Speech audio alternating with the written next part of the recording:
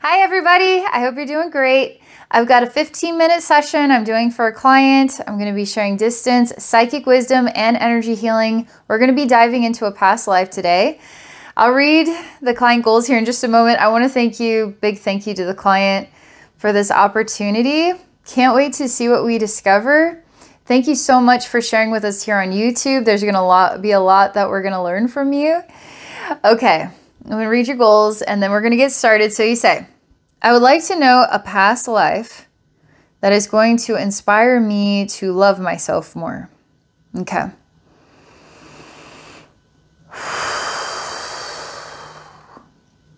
I'm not sure what's going to come up with this. It could be a very beautiful past life or it could be a traumatizing past life. It's important that you look at it and you know that you're given the love that you need to let it go.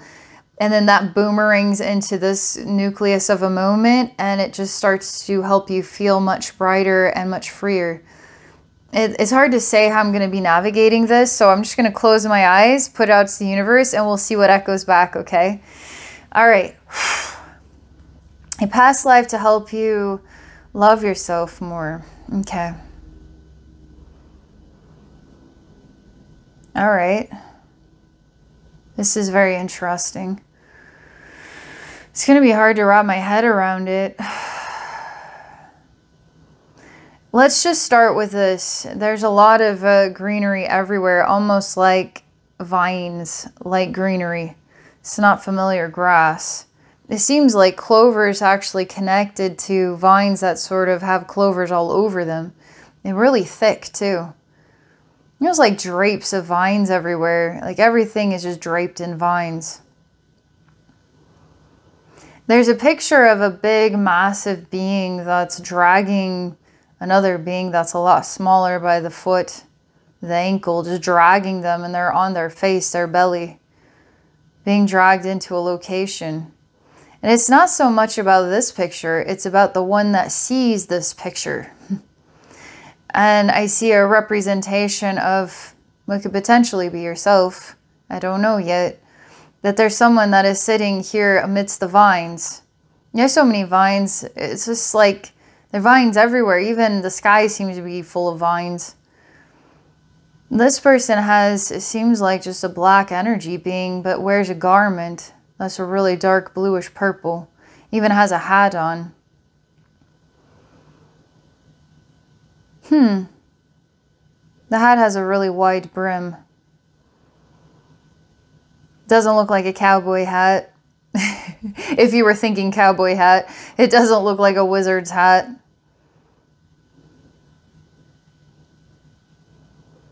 It's kind of floppy though, the brim is.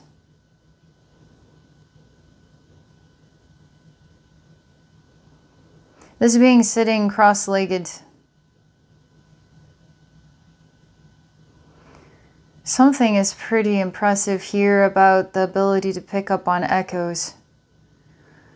Is it possible that these vines are kind of like wires into the universe? Like back in the day, you'd have the operator and she'd have this plug go in here and this plug go in there and all these plugs to connect this with that. Transfer this call over here. It kind of makes me think of that, like these vines somehow support a connection, like a wired connection to the universe. Like we're picking up on the information through the vines themselves.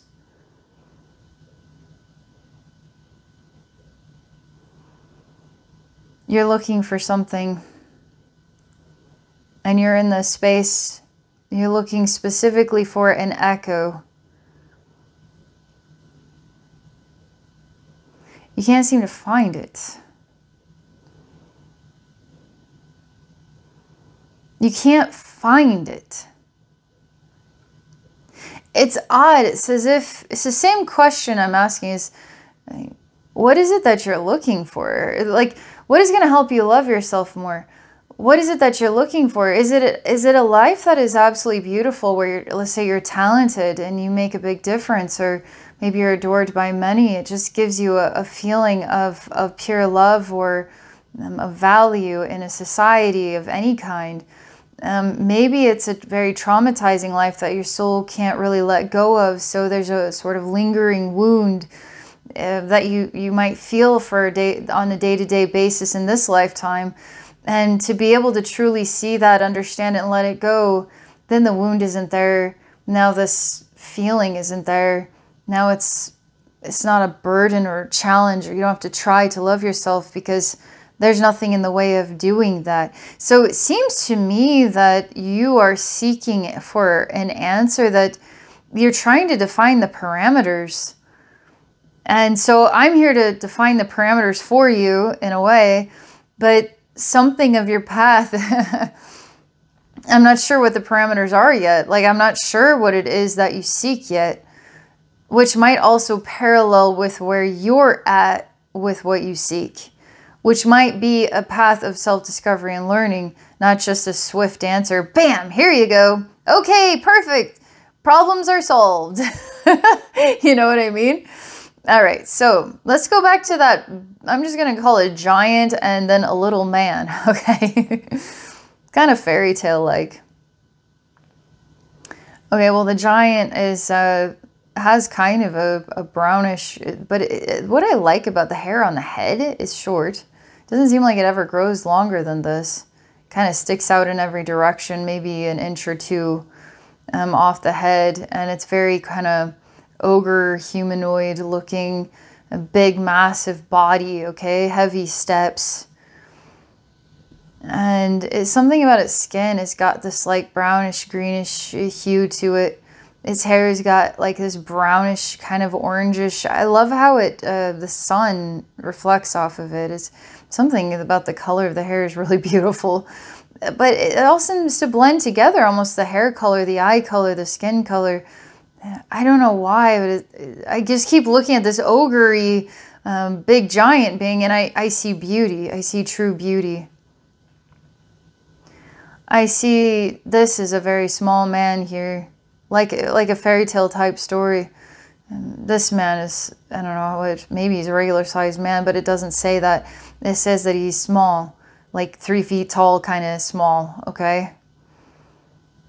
And this really gives you the impression that this ogre is taking this man to its cave where he's going to eat the man, grind its bones for its meal or whatever. It's like a fee-fi-fo-fum or something. And this man is wearing just I don't know, his pants are like they're on the green end of blue, okay? There's something nice about the greenish blue pants. And this sort of dark purpley blue shirt. It's got buttons on the front that are golden. This small man has a white blonde hair. He doesn't seem to be alive. Okay, well, we're in the cave. And the ogre... Okay, this is disturbing. The ogre has a humongous sort of... it's got a curvature on this big sword. And it actually just cuts this man, like, it's so sharp. Cuts this man in 2 pieces instantly. Like, it cuts him in 2 pieces. And like I said, this man isn't alive. There's no response to that at all. I mean, we're right down the butt crack, okay? Like, 2 pieces, okay? It's kind of weird. It's just like a very weird picture.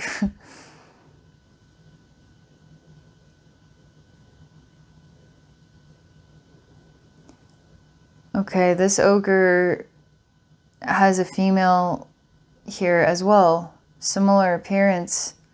The hair is really curly. It's actually longer. Same color.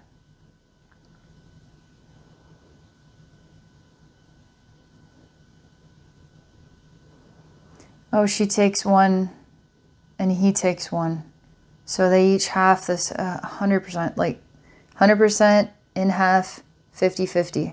Like this is split exactly 50-50.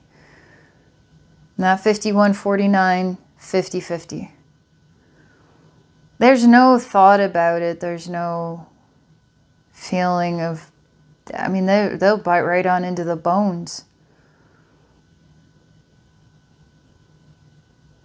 It's a really good meal, just so you know. I mean, I feel their pleasantness with this. I feel this is very fulfilling, okay? I feel that there's not like, maybe I need to go vegan or something. No, it's just like, this is normal. This is very fulfilling.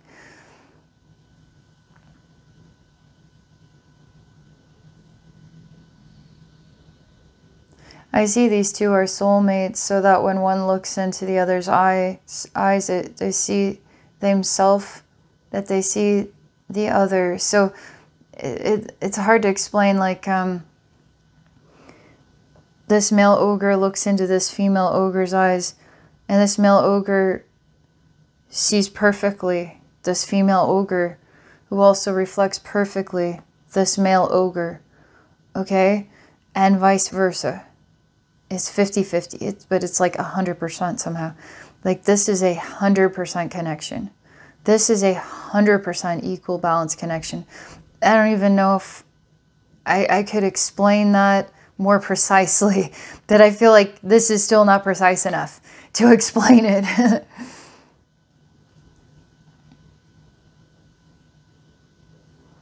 I see that when the female's heart has a communication, the male's heart has the communication as well.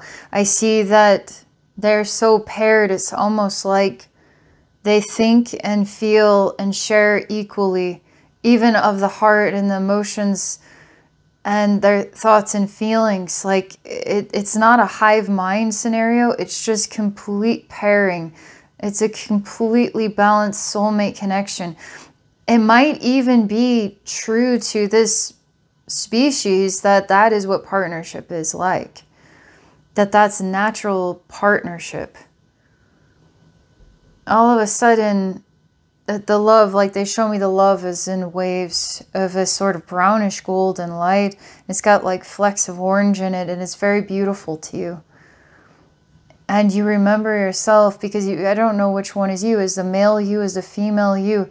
It's very familiar to you about what love is, about what true love is. It's not about the appearance or the food or the living, the house, or it's not about how other people can love you or not love you. It's just the bonded connection.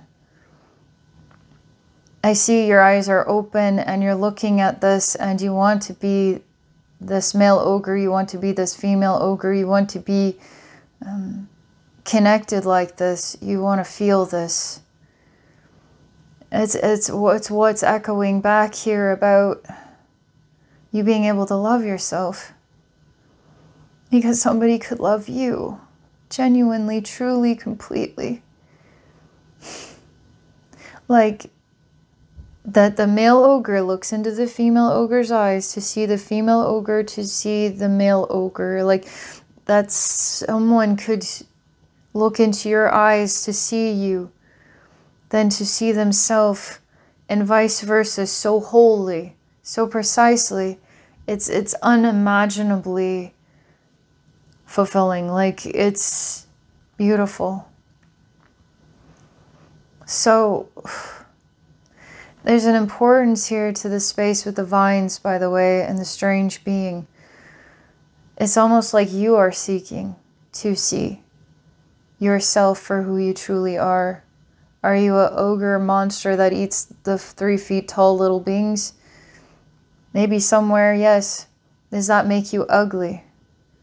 Does that make you beautiful? What makes you beautiful or ugly? And these are complex questions for self-reflection, but your soul knows the way. Your soul knows the way. You know the way. So sometimes we think, well, boy, if only I could know what my soul knows. So to say that, it kind of cuts you out of it, but no, you know the way. Your soul knows the way, you know the way.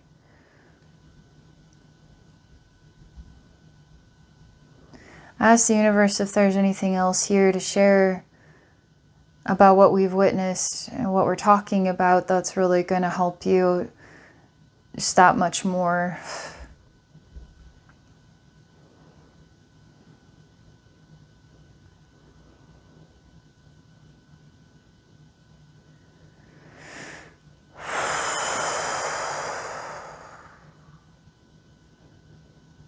It's allowing yourself to see, allowing yourself to be present with, in their heart, this vision. And to almost savor the meaning of it inside yourself, and to know that this is real and the universe knows what you seek. You also know what you seek. And this is what you seek to know today. This is going to help you with your goals here to love yourself. So that's what I've got. Wow, you just don't know. You just never know, right? Thank you so much for sharing this with us. I feel really moved by that. I had no idea it was going to go there. It was really beautiful. For those watching, if you would like me to explore a goal of yours, you can book a session at my website at abbeynormalswisdomquest.com. All right, have a great day, everybody.